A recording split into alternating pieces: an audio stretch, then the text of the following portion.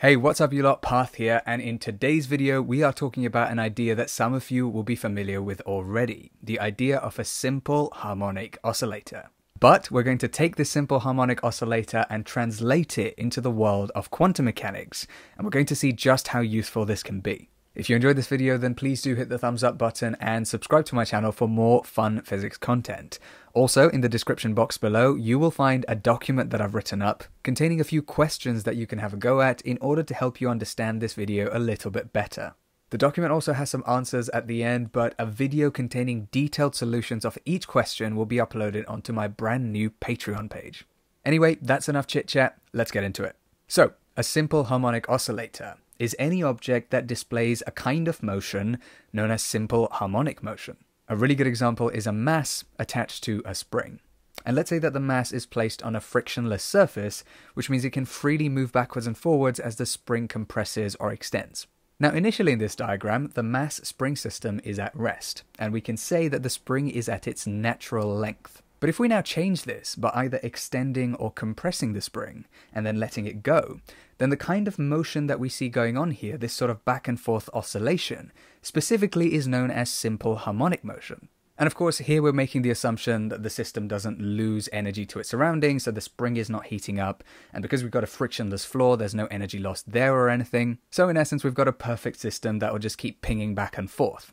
Now, a characteristic of simple harmonic motion is that the restoring force, the force that causes the mass to move, the force exerted by the spring, is directly proportional to the extension or compression of that spring. In other words, the further the spring is from its natural length, whether it's compressed or extended, the larger the force it exerts on the mass to bring it back to its equilibrium position. And we've just mentioned another important characteristic here. The force has to be acting in the opposite direction to the displacement. Now, the spring mass system indeed does display the characteristics we've mentioned so far, which is why we say it's undergoing simple harmonic motion specifically. But now let's move forward a little bit. Let's think about the potential energy stored in the spring as it compresses and extends. If you've studied springs before, you'll recall that for a perfect spring, the potential energy stored in it is equal to half multiplied by k multiplied by x squared, where k is known as the spring constant and is a property of that particular spring, and x is simply the displacement from the equilibrium position. The important thing here is that the potential energy is proportional to x squared, it's quadratic. This means that for x is equal to 1 centimeter, for example, the potential energy is equal to half k. Whatever k might be, that's not really important. But if we double the displacement, if we say x is equal to 2, then the potential energy is 4 times larger. That's 2 squared.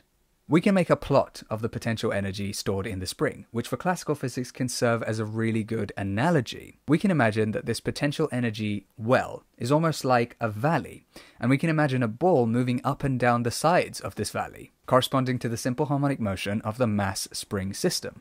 As the potential energy stored in the spring changes throughout the oscillation, so the ball moves up and down the potential energy slope. Of course, what we haven't accounted for here is that when the potential energy stored in the spring is very low, the kinetic energy of the mass is very high, but that's not really relevant to us right now. One thing we do care about is the total energy of the system, though, and we can easily calculate this when the spring is either at its most compressed or most extended in the oscillation. Because at this point, all of the energy in the system is potential energy and none of it is kinetic energy, and equivalently, the ball is as high as it can be in our potential well.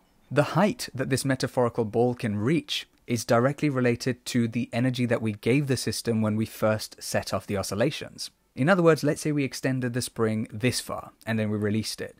We will never see the spring going further than this distance. We will never see it extending more than its initial extension. So, as we can see, this diagram that we've drawn of the ball moving up and down the potential energy slope is kind of useful. It's intuitive in a way. We can see that the ball will never go higher than the point it was initially let go from, and the idea is that that ball can have any amount of energy depending on how much energy we give it right at the beginning. So, as we've said, we've come up with a really nice analogy for a classical simple harmonic oscillator. But this kind of breaks down when we go into the realm of quantum mechanics. Before we do that though, just a quick reminder, there's a document linked in the description below with a few questions that you can attempt after watching this video. I highly recommend you check it out, and please do let me know if those questions are useful, if they're too easy or if they're too difficult. Anyway, if you've seen one of my older videos about quantum tunneling, linked up here if you haven't seen it already, you'll remember that quantum particles, or quantum systems for that matter, can also interact with potential wells. Let's imagine we've got a particle that can move along the x-axis or the horizontal axis. But as it does so, it experiences varying amounts of electric potential, for example, generated by charges that might be in the vicinity. Again, not very important. Check out the video on quantum tunneling for more details. The idea is that quantum particles can also interact with potential wells. That's what's important. And we can imagine a quantum particle interacting with a quadratic well, just like the simple harmonic oscillator from earlier. This time though, because we're looking at a quantum system, we have to use the Schrodinger equation. A quantum system is defined by its wave function, which is basically a mathematical formulation of all the information we know about that system, and the behavior of this wave function is determined by the Schrodinger equation. In this equation, this term refers to the kinetic energy of the particle, and this term refers to its potential energy. So in this case, we're going to substitute that quadratic potential well for the potential energy. In essence then, we are solving Schrodinger's equation for a particular potential well, and we're going to see how these quantum particles behave. When we do this, what we find is super interesting. The first thing to note is that these particles can only have specific energies in the quantum world. This is known as the quantization of these energies. Unlike in the classical world, when we could have a simple harmonic oscillator with basically any energy that we wanted, and all this depended on was how far along we pushed the spring. Quantum particles can only have specific energies. Now this is true for general quantum systems, not just the quadratic one we happen to be studying here. But what is interesting about the quadratic system is that these energy levels are equally spaced. This is not necessarily true for other potential wells, such as the square well, for example, which is one of the first things that you study when you learn quantum mechanics. But for a quadratic potential well, the energy levels are equally spaced. Now, another interesting thing to note is that every particle must be in one of these energy levels, and this is the lowest possible energy level. That lowest possible energy is not zero. In other words, a quantum system in a quadratic potential well must have a minimum amount of energy that is not zero. This lowest possible energy level is known as the ground state, and the energy difference between that energy level and the bottom of the quadratic potential well is known as the 0 point energy.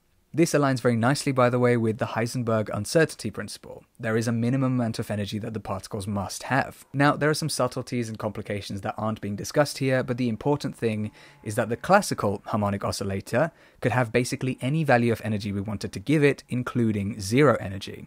But the quantum harmonic oscillator must be in quantized energy levels, and it cannot have zero energy.